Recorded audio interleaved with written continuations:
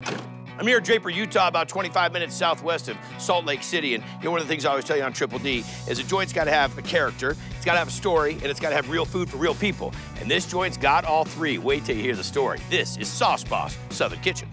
Catfish, okra in the window. Good, solid Southern food. Amazing flavor in every single bite. You need 1 fried green tomato. We have to go out of state to get Southern food, so this is kind of a hidden treasure. But chef and owner Julius Thompson had to travel a tough road before finding reward in this culinary gem. I grew up in homeless shelters on the street, crack houses, staying with different family members. Unfortunately, a lot of them were addicted to drugs. They always had crack. And as a kid, I thought it was a pearl. The way they cherished it, the way they gave it all this attention. During COVID, I wrote my autobiography.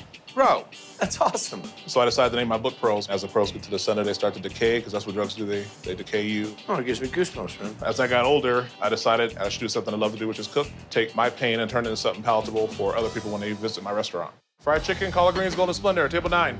I love the fried chicken. It's absolutely delicious. Collard greens, that's really hard to find in Utah. You've got the bacon that just adds even more to it. What are we making today? The fried chicken. Okay. All-purpose flour, lemon pepper, garlic salt, seasoning salt, parsley, chili powder, and rosemary. A lot of rosemary from fried chicken. Sounding kind of doubtful. It is one of those polarizing herbs. I can agree with you on that. So we got drums and thighs. Into the dredge. We dredge it in a mixture of egg and milk. I'm back in the seasoned flour.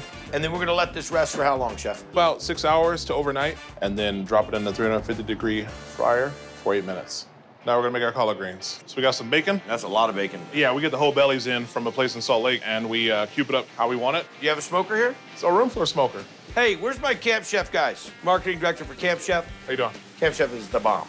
We'll get you a little smoker that's gonna sit right there. Then you can make your own bacon. Then you can smoke your own ribs, smoke your own chops. I do a lot of grilling. I've only smoked one time. You need a smoking buddy is what you need. Bacon's rendered down. Now we add our onion garlic puree. Stir that in. That goes in the water. Boiling water, ready to go. Exactly. Salt, pepper, brown sugar, butter, red wine vinegar. Once it starts boiling, we add the greens to it. How long are you gonna let those go? 2.5, 3 hours. All right, we're gonna do the mac and cheese. What's in the cheese sauce? I saute some onion garlic puree, salt and pepper.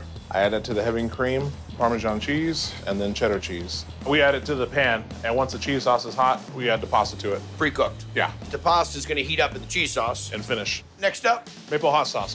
Butter, brown sugar, some maple syrup, and a hot sauce. I'll have a shot of that. We let it come to a boil for about 5 minutes, and then we bottle it. All right, we good to go? Got our thigh. It's a pterodactyl thigh. Mac and cheese. Yeah, we call it the golden splendor. Collard greens, maple hot sauce. I don't know where to start.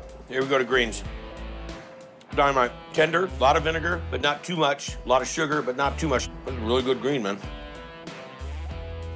Delicious. The pasta should have some texture. I don't want just this cheese and some other matter. A cheddar milkshake. Exactly. I'm a thigh guy. This is as big as my head. You've built so much flavor all the way through this. Crunchy, juicy chicken. That maple brown sugar hot sauce. That's legit. Delicious. Well done, chef. Thank you. I got 4 fried chicken up. It's almost like he takes stuffing and just wraps it around the chicken, just packed full of flavor. After 3 kids obsessed with mac and cheese, I thought it ruined me, but coming here, it's made me a believer in it again. The maple honey hot sauce just made the food taste that much better.